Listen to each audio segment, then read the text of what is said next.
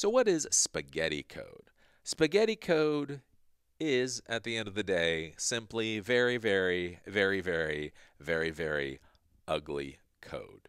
If you program, you code, you write a script in PHP or JavaScript or Java, the thing is, you can have it run perfectly. It does everything that it's supposed to do. You have zero problems executing the code.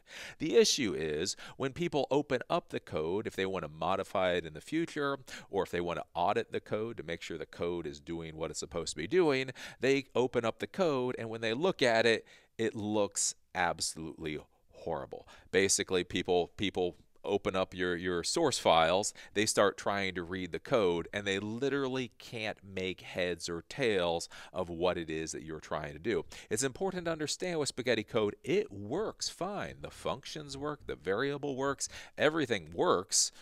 Actually puts out the output that it's supposed to output. But when somebody goes in to try to take a look at it, it can be confusing as hell. Why this is a problem is many people that are developing code, especially when they're new, or especially when they're developing projects that they honestly don't think will last a long time, right? There's all these little projects out there. You think, hey, I'm going to create a little inventory database system for the desktop computers in our company, but I'm not going to use it for anything else. Or I'm going to build a website for something in the company, but we're not going to use it for anything else.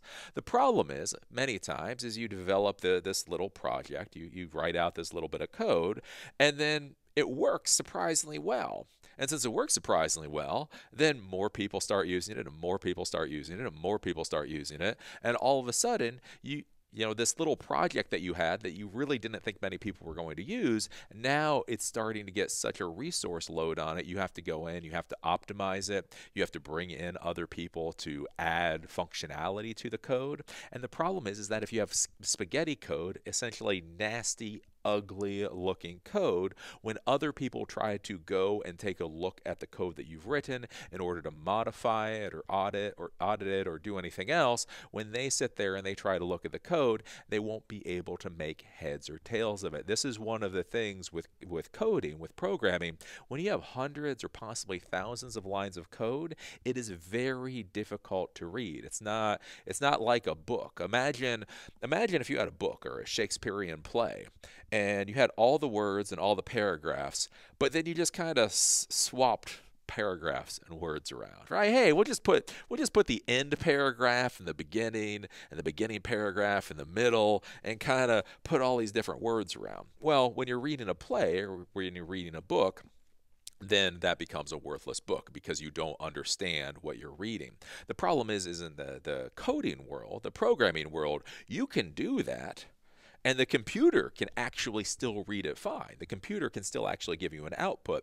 The problem is when humans go in to try to figure out what the hell it is that you did, they're just going to be looking at this complete and utter mess. So that's when you hear about using the proper syntax, whether to use spaces, whether to use tabs, whether or not you comment everything. So you'll hear good coders have a lot of comments. So comments say, this is what this function is supposed to do, putting variables in the right place. So when you declare variables, when you set variables, technically you can do that in a lot of weird ways. That'll work just fine. The problem is when you have somebody coming in to look at the code after you're done, they may not know what's going on. It may be very, very hard to go through and try to read what's going on with the code, especially if somebody has to go in and start making modifications. So when you hear about spaghetti code, basically what this is it's just ugly, ugly, ugly, nasty code that does work.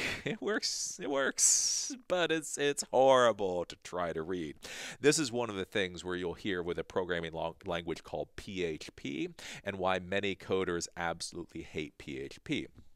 The cool part about PHP is that it's very hard to break. It's a very robust programming language. Essentially, you can program almost any way that you want to program. PHP was originally developed as a programming language for things like secretaries. Literally, the idea being because it can connect to databases, it can connect to files, you can do outputs, you can do a lot of these email stuff. Again, a lot of basically like secretarial type tasks. So the idea with PHP is that it was so easy easy and so robust, a secretary could literally learn it, and then they could do their own email blast, or they could build their own little databases based off of what they need.